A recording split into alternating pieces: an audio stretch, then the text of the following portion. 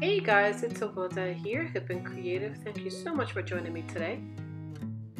Today we are in my front patio, in which I am going to share with you how we decorated the front of our patio with some simple key items like flowers and pillows.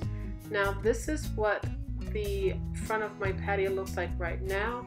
I know it's a bit plain and I do need some color in it, and that's going to be in a future video, but in this one I wanted to concentrate on how we cleaned up the front of our patio and added some pretty little flowers to just make the place a little more welcoming.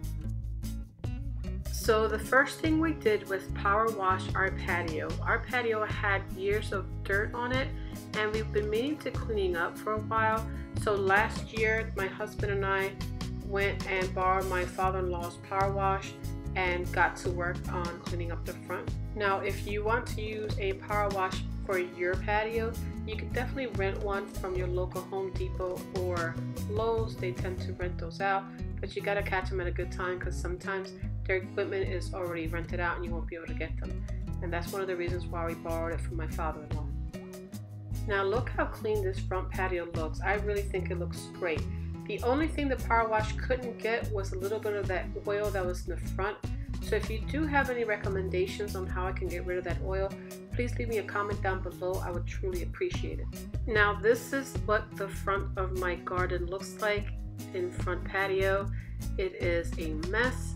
We did plant some annuals last year, and they dried out, they died, and I made a rookie mistake thinking that annuals meant that they would grow again, but instead I was supposed to get perennials, and so my plants died. I had to run out and get new plants, and that's something that my husband and I did over the weekend. We went out, picked out some really pretty perennials, and got to work filling in my front patio. So the first thing we did was line up the flowers as to what position we wanted them to look. And we actually had to run out and get some more flowers because we ran out, but that's not a problem. We literally live 5 minutes away from Home Depot, so it's not a big deal. But my husband was nice enough to dig into the dirt for me because he knows I have back issues, and he really wanted to help me out as much as possible.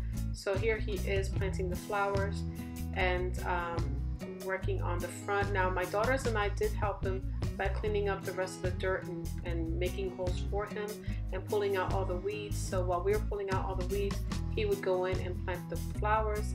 And afterwards we had some leftover mulch from last year when we tried to plant the annuals last year, and so we had about 2.5 bags of mulch left over, which was great because we used up about 2.5 bags worth of mulch just in the front of our patio and some of the flowers that we put in potted plants.